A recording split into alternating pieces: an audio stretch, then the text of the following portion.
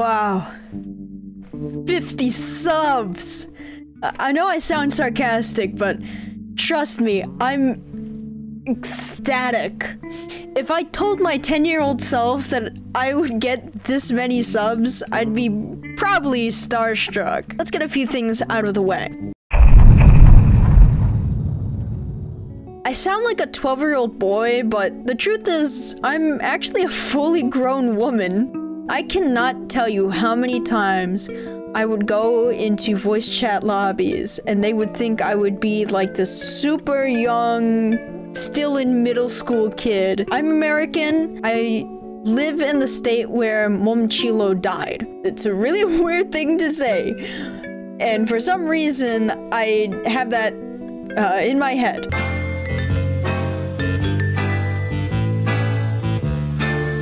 Speaking of Serbs, I would love to communicate with you guys. I really do. But number one, YouTube erased community subtitle functions, and I don't speak it. I know very few Serbian words, mostly because of Turbofolk. I kinda know a couple of phrases here and there, but I don't understand Serbian. I said it once in my quick announcement video, and I'll say it again.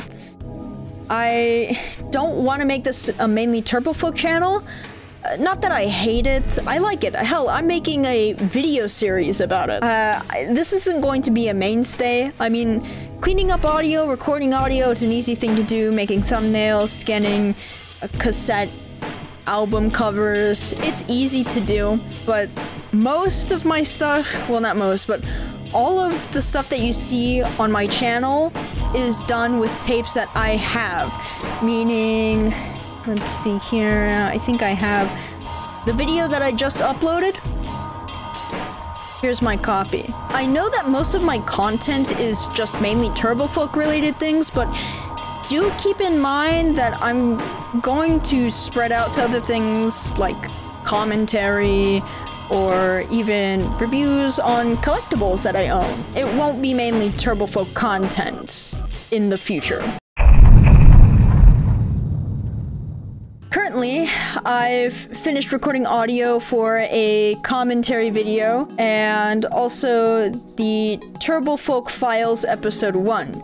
Now for the commentary, I just need to record gameplay footage, and for Turbofolk Files, I just need to edit the audio and then the video itself. And depending how long that's gonna take, they might take about like a few days each, because I do take my time with these videos. I watch videos, I edit them. You should see what I don't put in videos. It's interesting. Episode 2, the Turbofolk Files, has been scripted. I'm actually no, I'm finishing up scripting right now.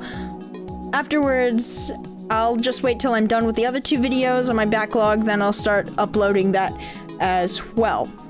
Now, for the special announcement, I'm actually working on cleaning up audio for a tape. I have been for several weeks, actually.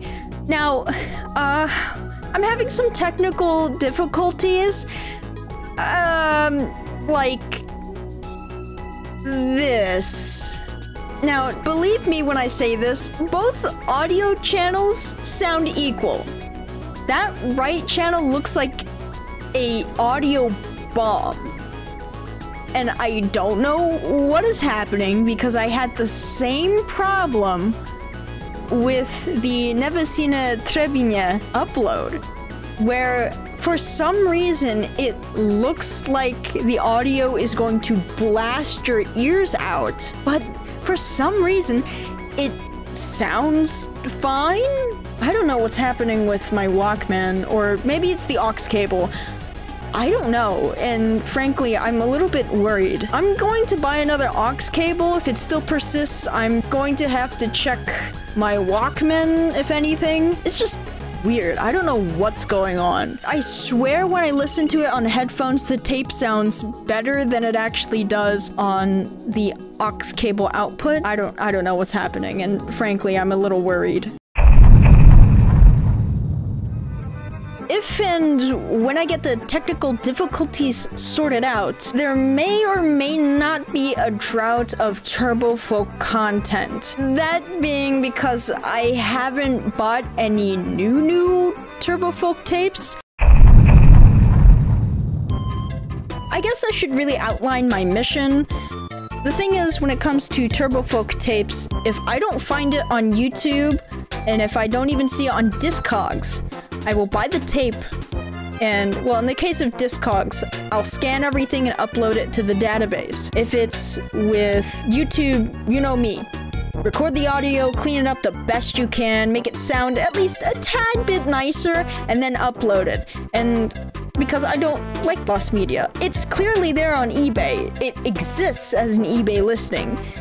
But what if it was online, not just a temporary listing that will eventually get closed and go away forever, stuck in the Google cache? I want to change that. And you know, I'm not a genericide, I'm not a Nasza Srpska Archiva, but what I can do is, if I don't do a good job, I've put my foot in the door for you guys. I feel like sometime in the future, maybe as another sub special or something, I don't know, I'll do another terrible tutorials where I show you how I clean up my audio and get it out there to the world, so that you too can be a tape uploader yourself, an archivist. Is that how you're supposed to pronounce that? Archivist. Archivist.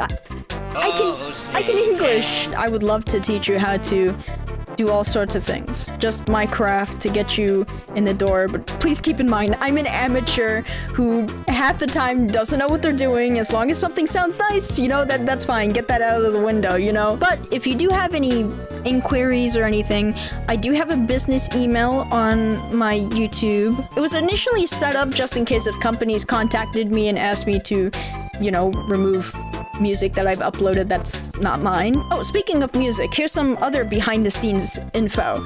Now, I initially record my stuff and export it to FLAC, but my video software gets super picky with it. So as a result, I have to upload it to the second best lossless format, .wav. So the stuff that you're hearing on YouTube is actually a .wav file. Remember, pirating is bad. Don't do it, you're gonna get in jail. Don't go to jail, don't get fined. Stay out of that stuff. Where was I? Oh yeah, anyways, thank you guys for 50 subs. I promised you I'm gonna make that video and to teach you how to archive your own stuff. But not now, probably not next week, but I promise sometime in the future. I promise you guys I'm gonna make it happen.